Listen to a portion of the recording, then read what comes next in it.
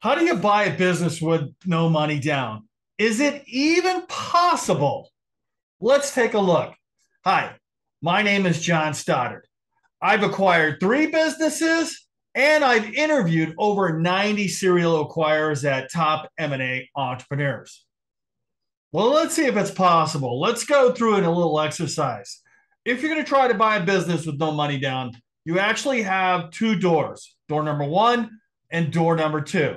Let's take a look at door number 1. Door number 1 is a distressed business. It's not profitable.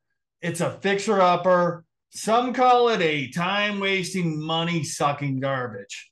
But, somebody's garbage is somebody's treasure. These types of businesses really pose a complex set of challenges because you got to bring a lot of skills to the table. Number 1, can you turn the business around? Number 2, do you have the skills and experience to turn it around? Number 3, do you understand why it's not profitable? How it got there in the first place? Was it management, cost of goods? Was it the environment? What was it? Number 4, do you have the money to turn around? It's unlikely that you're going to walk in to a business with no money down and see a money-losing business and not have to put money in it. Do you have the time and the emotional IQ to turn it around? Distressed businesses require energy and focus and time. Let's take a look at door number 2, a profitable business. Once you get here, there are actually 3 more doors to go into. So let's take a look at each door at a time.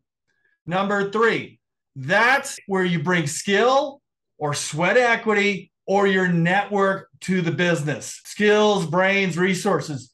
It's like having a marketing company. Can you 10x sales or double EBITDA? Or are you a celebrity or authority and have a big network? Can you bring 100 million followers to their landing page? Let's take a look at door number 4. Door number 4 is OPM, or other people's money. That means bringing investors in.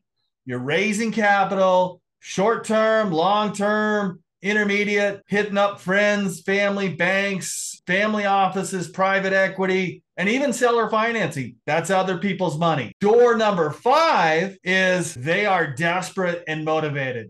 You need to find business owners who really want to get out or need to get out. Perhaps even very desperate to get out. They may be close to retirement age, or they're considering retirement because health issues, or the owner has passed away, or a partnership has dissolved where one partner wants to leave. End of the day, you got a buyer on one side, seller on this next side. You want to buy a business and you want something that they have. What are you going to exchange for equal or greater value? Let's wrap it up. Can you buy a business with no money?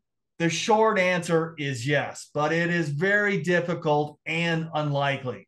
Business owners, even distressed or retiring ones, are going to want some kind of money for the value of their business. But with the right combination of, let's say, personal skills, professional skills, perseverance, and patience, it is possible to buy a business with no money down. If you have any questions, please leave a comment below.